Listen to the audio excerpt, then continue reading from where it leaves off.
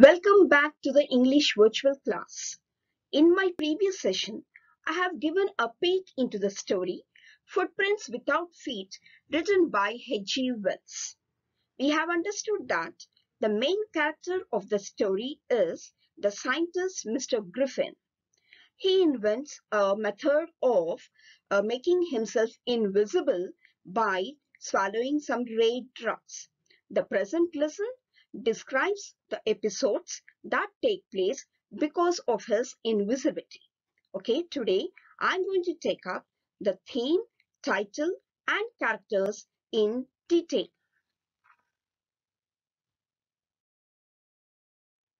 Coming to the theme of the story, Footprints Without Feet brings out the misery of a brilliant scientist who adopts a lawless path upon turning invisible. His aspiration of unequaled power remains unfulfilled when he becomes homeless and has to wander hungry, cold, and utterly miserable. He eventually regrets his decision as he gets alienated from society. Coming to the title of the story, the title is Footprints Without Feet. So it is a story of the scientist who turns himself invisible. He is penniless and due to this becomes a homeless wanderer. He is forced to roam naked in the biting cold as wearing clothes makes him visible. He is lonely, hungry, and without shelter. This section from H.G. Wells' novel describes his miserable condition and how his footprints give him away on one occasion and is aptly titled.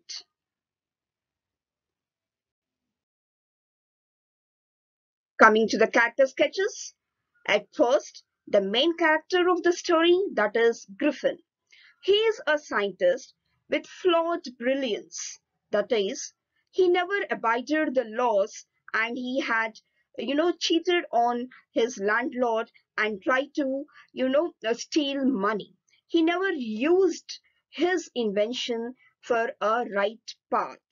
He discovers a formula for turning the human body invisible and tries it on himself.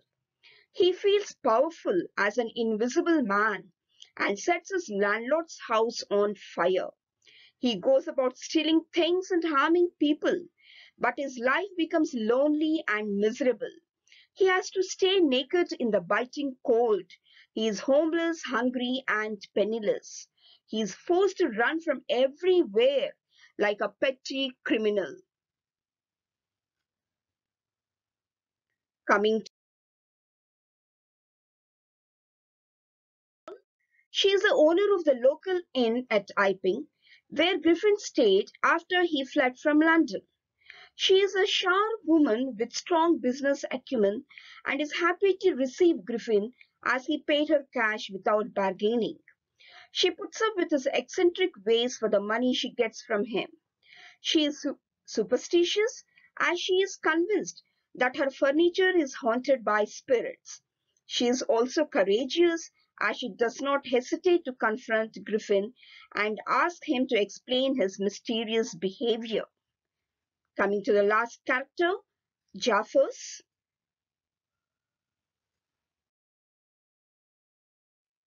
Mr. Jaffers is the village constable who is sent for to arrest Griffin. He is surprised when he arrives as he doesn't know how to arrest a headless man. But Mr. Jaffers is not the kind of man to digress from the path of duty. He is brave and proceeds to arrest Griffin with or without head. He struggles with Griffin even though he cannot see him and fights as best as he can. So we understand that Griffin was a lawless person, though he was, a very good and not good, a very talented scientist. He was not actually a true scientist as he misused a scientific discovery. A true scientist always works for the betterment of the people. He does something useful for mankind by making new discoveries and inventions. Whereas Griffin was a lawless person, he cannot be called a true scientist He sets a house on fire and loots a shopkeeper and steals cash from clergyman's desk. So he's more of a thief or a robber. He may be a brilliant scientist, but not a good human being.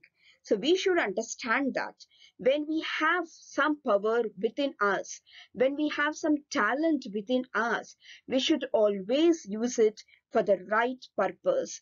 We should always use it to serve mankind, but not to just cheat or, it should not be harmful or dangerous to mankind. With this, I'm going to end today's session, children, and I will be back with you in my next video. Till then, goodbye.